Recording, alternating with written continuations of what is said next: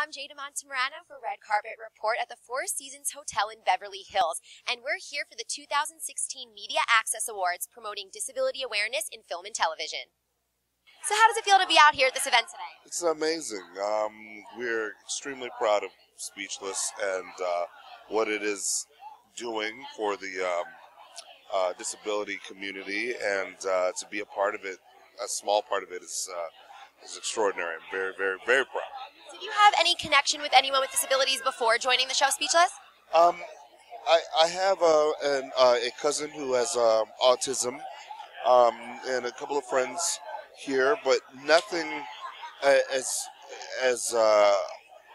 big as this has been.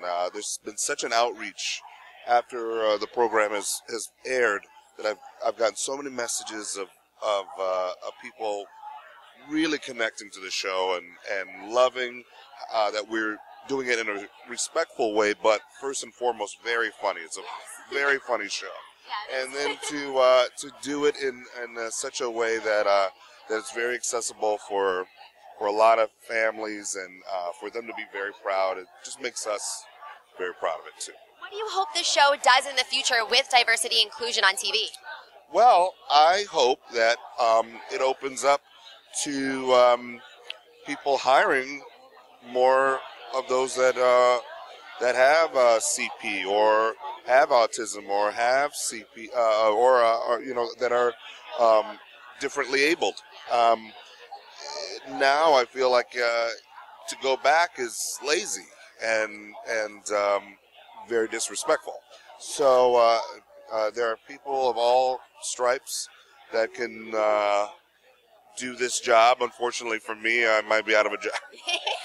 But I hope it does open this up. I equate it to a lot of my relatives, African American relatives, where they would see James Brown on television in the 50s and like, everybody come in, you got to see James Brown. He's on TV and he's amazing. And just to have that pride that I've heard from families with disabilities is an amazing thing. They want to be represented, and I hope we are doing that well. I hope we're doing that well. Yeah. And on the show, you play someone's voice. How is it to be someone's voice? How does that feel? Well, it's different. It's as an actor, I have to do both roles in a sense because I'm being his voice as well as my own, and so a lot of times it's just me doing a lot of monologuing. You know, it's just me speaking for a long time, but I'm hoping that people are understanding and getting what it is. But as an actor, it's a little schizophrenic, a little bit, but I think people are enjoying the humor. I hope people are enjoying the chemistry that Micah Fowler and I have, that we're actually boys. We actually really like each other, and we're hoping that has come across on TV.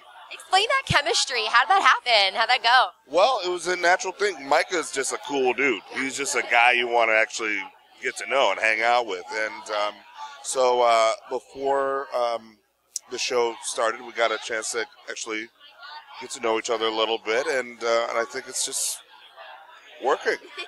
And other than the dynamic with him, the dynamic with the entire cast, how is that? That is, it's interesting because when you are put in a new show, a lot of people you don't know at all, so you kind of have to have chemistry right away. We were able to rehearse for a couple of weeks before the show was to be shot, and so we were able to do that, and I think just we really fell in love with the script. We wanted to do justice to it, and so I think we all were on our P's and Q's, and we got it done. So awesome. It was really great meeting you. Really nice meeting Thank you.